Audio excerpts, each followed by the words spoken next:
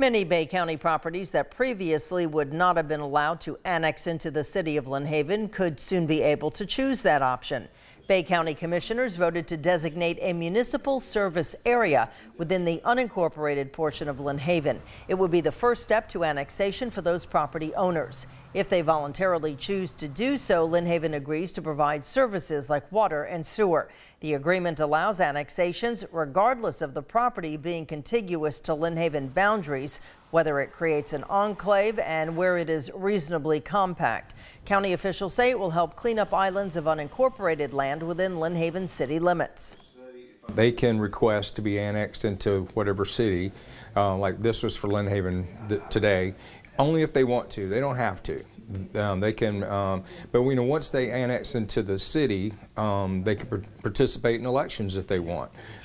There's a lot of things that they can benefit from by being in the city, and then if they don't want to, they can stay, in unincorporated Bay County just like they are right now.